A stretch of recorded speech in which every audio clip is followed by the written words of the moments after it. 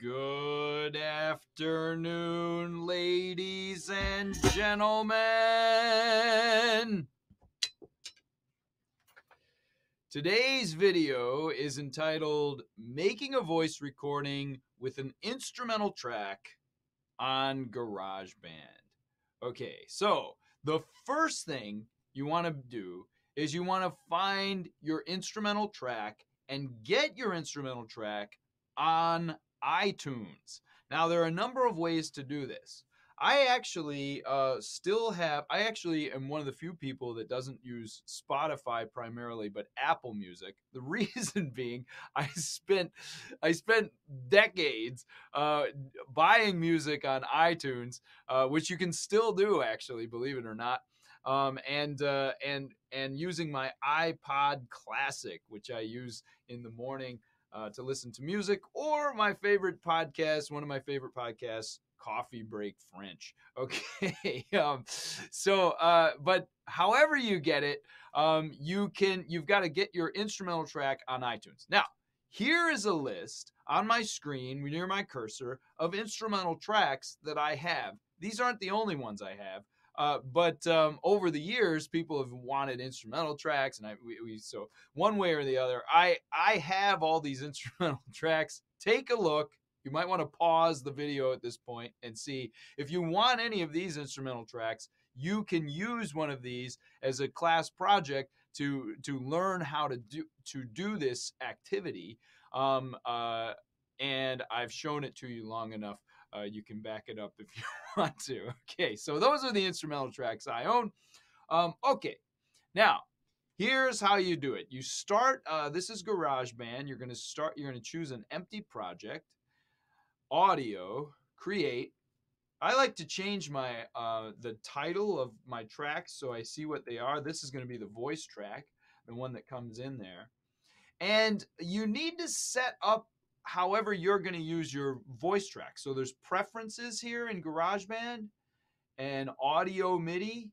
So I have a Scarlett 2x2 USB interface. And so I've got everything the way I want it. So that's good. But I'm actually using input number 2. And that's important. And I can see here, and I'm going to try to mess around with the mic. The mic's really low right now. Now it's off. It's hardly even picking me up. And now it's too loud. Yeah, you see it's getting that orange and red. That's clipping. So one of the things you want to do is set your mic. Okay, so that's the voice track. Now, how do you get from iTunes your song, your instrumental track here? There are a couple ways to do it. You can go to View, Show Media Browser, and then you've got GarageBand, iTunes Music. I'm going to move this over so my talking head isn't in the way, and I'm going to search for the one that I'm doing. I'm going to go for a song called All of Me by John Legend, ladies and gentlemen. Now, you can grab this and you can drag it right in there, but a second way to do it, which probably is simpler also, is you want to go to iTunes, find the song, check and make sure that's the one. Okay, and then click that song and drag it right into that whole empty space underneath the voice track. And so now you have 2 tracks. You have the voice track here. You have the instrumental track there. Okay, now I'm gonna just mess around with the next thing you want to do is you want to make a short recording to check the mic level and see how it comes out. If you make a good 5-second to 10-second recording and you feel good about where the mic is and where the balance is, then you can go ahead and record the whole song. But you don't want to blow a great track and then figure out your equipment wasn't set up properly. Okay, so let's just see what we got. I'm going to turn the metronome off. Here we go.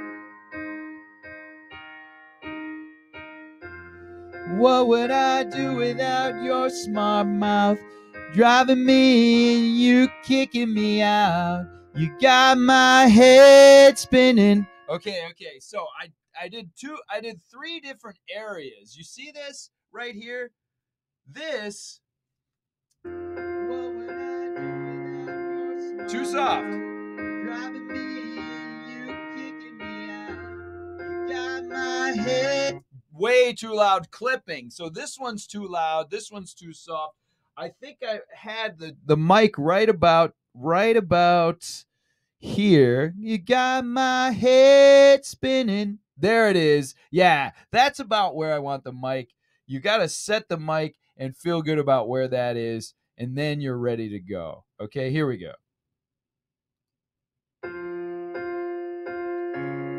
Oh, I'm sorry. No. All right. Now, next thing you do, next thing is you want to grab your headphones and turn that speaker down so that and one trick that I sometimes try is to have one ear out and one ear in so I can hear both the sound that's coming in through here and I can hear my own voice and I can hear the monitor. So you want to mess around with it, but that's how I try it. And I want to make sure. Yeah, there we go.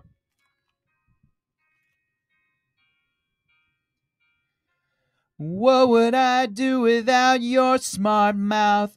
Drawing me in, you kicking me out. You got my head spinning, no kidding. I can't you down. All right. Now, sometimes you can go to track, new track with duplicate settings, mute. Now you're ready. You can make your whole track. And if you want to make a second track, you can. And if there's any point, there's a zoom right here. If there's any point in the song that there's a part that you just want a couple of extra takes, you just keep making those extra tracks. And I'm going to call this voice 2 to distinguish it from the first one. Okay. And then what you can do is you can always just, you can always right click and split. And you can split both of them, and then you can just take the best of each track that you want without changing any of the setting. It's going to work. Okay, you got to be careful that you're not splitting where there's sound being made. But I'm gonna. Okay, I think I'm ready to. Oh, I want to undo. Okay, I didn't want to get rid of that. I wanted to mute it and do a second take. All right, so here we go.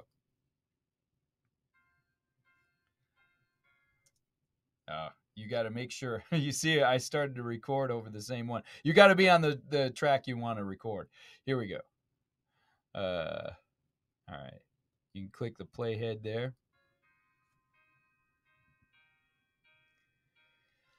What would I do without your smart mouth driving me in? Drawing. Here we go. What would I do without your smart mouth drawing me in, you kicking me out? You got my head spinning, no kidding, can't pin you down. Now you can go ahead and put the monitor back up and see what you've got there.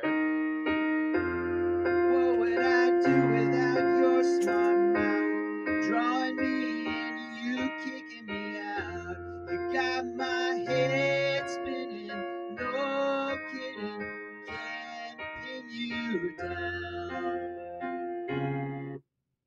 Yeah, okay, so now you can mess around with all of this. Okay, with the editing, you make your recordings, you get the best recording you want there, you get done with it, you go to share song to iTunes, it comes out, and now you've made a vocal track using an instrumental track that you've managed to get onto your iTunes. Okay, ladies and gentlemen, that was your video. I wish you the best of luck. I can't wait to hear your voice recordings that you've put together with your instrumental tracks. wderby@mavkschools.org. Send me the link. Good luck, ladies and gentlemen. Ready, go.